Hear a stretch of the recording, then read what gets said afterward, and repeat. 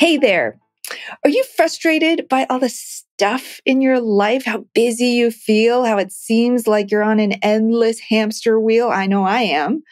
I know there are apps these days that can help you with time management, tools to help you organize your finances. And now there's even AI to throw into the mix to help you kind of filter through things and discover new things. But is more truly the answer, or should we be considering less? I know it's not a common thing to do, but that's exactly what we're going to explore in this episode.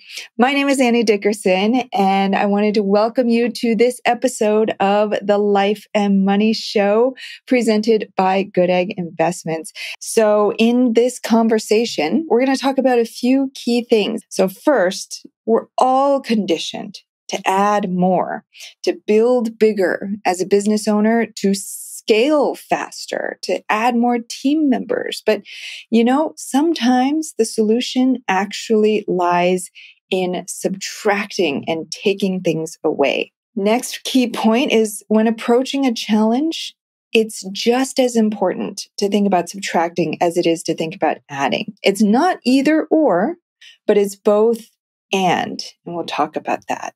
And finally, with your life by design and your financial goals, subtraction is just as important there too. And we're going to talk about that. I've got some personal stories to share as well. And so let's go ahead and dive in. A lot of what we're going to talk about here today is based on concepts in a fantastic book. It's called Subtract. Very minimalistic title and book cover, if you take a look at it. It's by a professor named Leidy Klotz, and it's phenomenal. It talks about all these studies about how our brains are wired to think about more and not less.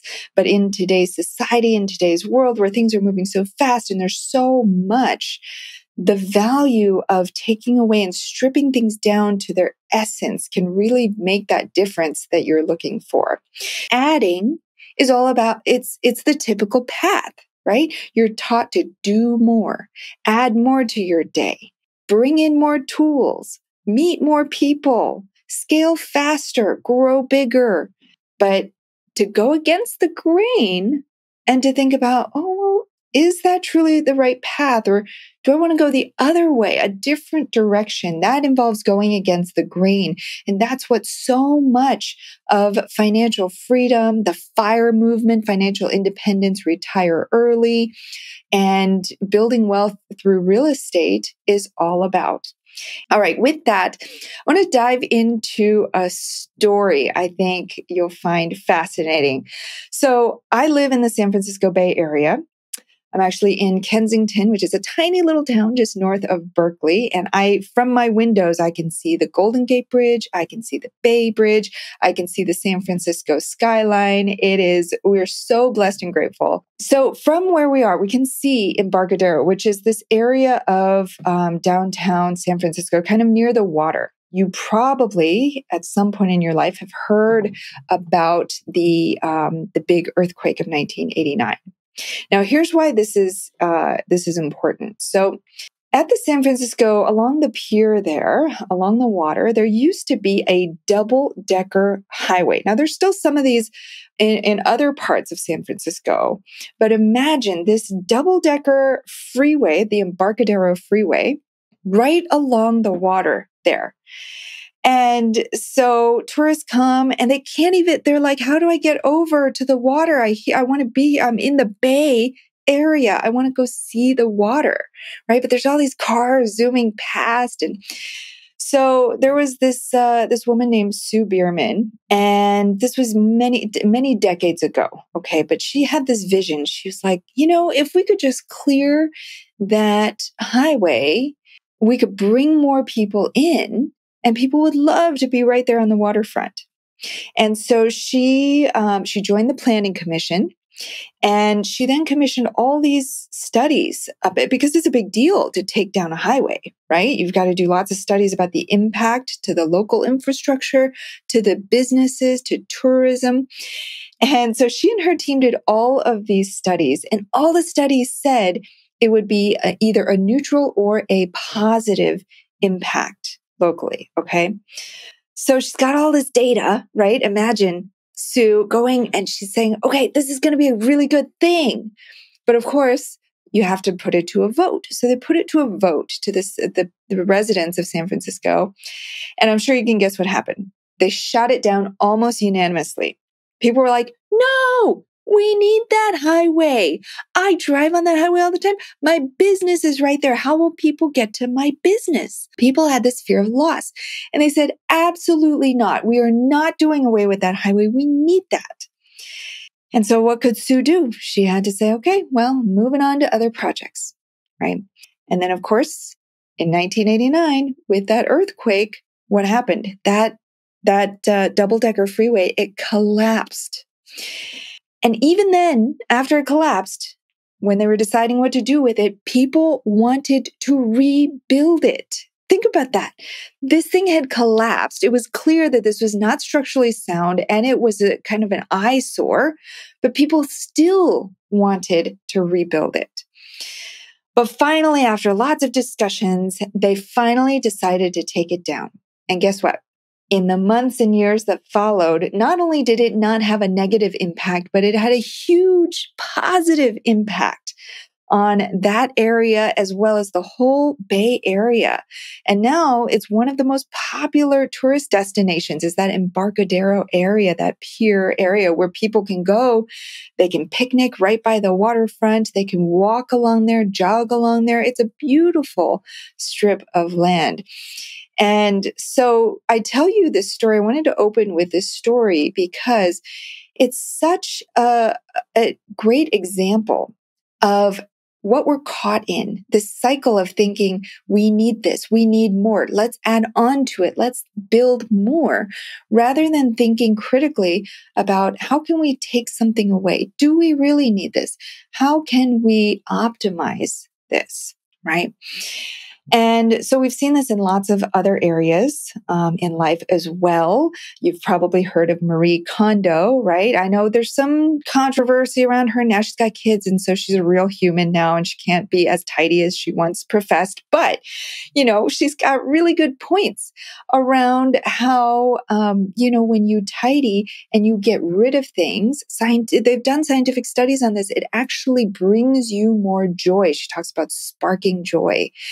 And when you declutter your desk or when you clean out your closet, that sparks more joy. It brings more energy too to that space. I'm sure you've done it before and you've felt, you go back to that closet or you look at your desk and you just feel this sense of like, oh yeah, like this is different. This is a new energy, right? And that's from taking away, not necessarily from adding more. So think about real estate, right? When you think about a house and you think about making a renovation to your house, if you were to remove square footage, that would actually, in most cases, decrease the property value, right? It's like you want to add more square footage. You want to build on more additions. That's going to add to the overall value. So it's ingrained in us, this concept of adding to create more value. Sometimes there's value in not only adding, but taking away.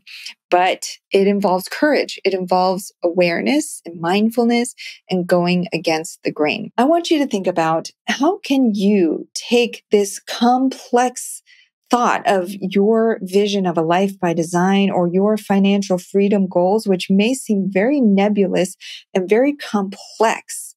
How can you take that and distill it down to its core essence? And maybe you create your own version of the ER triage checklist. And maybe it's only one question. Maybe it's only 2 or 3 questions, but it gives you a checkpoint as something actionable where you can start to make a dent in your overall financial freedom journey. Financial freedom is such a big topic, and there's all sorts of people out there telling you all these different formulas and different pathways, different investments. It's very easy to get overwhelmed in the process. So here's what I would recommend. Okay. And we're going to wrap the show with this so you can write these down, take these with you, and hopefully refer back to them again and again. Okay. So the very first thing is, of course, you've got to get crystal clear on where you actually want to go. What is your idea of financial freedom and life by design? So that's it's not a one and done, because you create that vision and then you'll revisit it at certain points, maybe once a year, let's say. But, you have that vision in mind, and that might include a lot of things like luxury travel, a certain car that you want to get, a certain house that you want to buy, a certain neighborhood you want to live in, maybe, freedom from not having to work, or freedom to give to charities and nonprofits, freedom of time to be able to volunteer or be at your kid's school. So thinking through what that life by design looks like for you, that's the first step. That's 80% of the hard work. Most people don't even do that. So start there, get some clarity. And again, this is about stripping things away. It's about distilling it down to, okay, what would really give me that sense of joy? What am I really after in this? What does financial freedom really look like for me? If I just had these 3 things in my life, I would feel financially free and I would be living my life by design. So I challenge you to first come up with that vision. And even if it's right now, you just write down 3 things. I want to be able to travel first class at least 3 times a year. I want to be able to send my kids to private school. I want to be able to quit my job and have passive income. Simple, right? It doesn't have to be complex. So figure out that vision.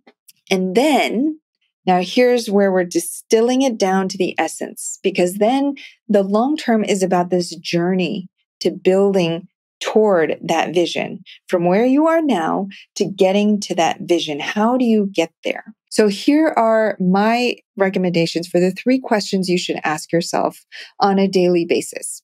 The first thing is not so much a question, but is to anchor into one aspect of your vision. Close your eyes and just imagine yourself sitting in that seat where you have a button for everything, your seat going back, your lumbar support, your legs going up, you've got cubbies to put your stuff in, and the flight attendant is coming up with a tray of champagne, right? Just feel into that. Envision that, just one thing, just one aspect of that life by design, and make it really real. And it just takes, what did that take? Like 10 seconds, right? Just take a minute to feel that and really feel the emotion of that, because that's what's going to anchor it in for you.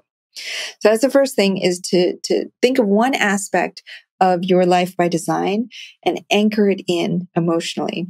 Second thing is to just ask yourself, am I closer today to reaching that vision than I was yesterday? Simple yes or no. Am I closer today than I was yesterday? And then third thing is, what's one thing I can do today to get closer to that vision? That's it. You picture one thing, you ask yourself, am I closer today than yesterday? And what's one thing I can do today? And what that does is it strips away all of the fluff, all of the overwhelm, and it makes it very bite-sized. So today you're just focusing on this one thing to get you one step closer. So tomorrow, when you revisit and you say, hey, am I one step closer today than I was yesterday? Yes, I am. Because yesterday I did that one thing. Great. Today I'm going to do this other thing. And that's how you get there, is one step at a time. Nobody goes from 0 to financial freedom like that. Everybody does it step by step by step. And the more that you do it, the bigger those steps will get, that you'll be able to make bigger strides faster because you'll have that momentum behind you.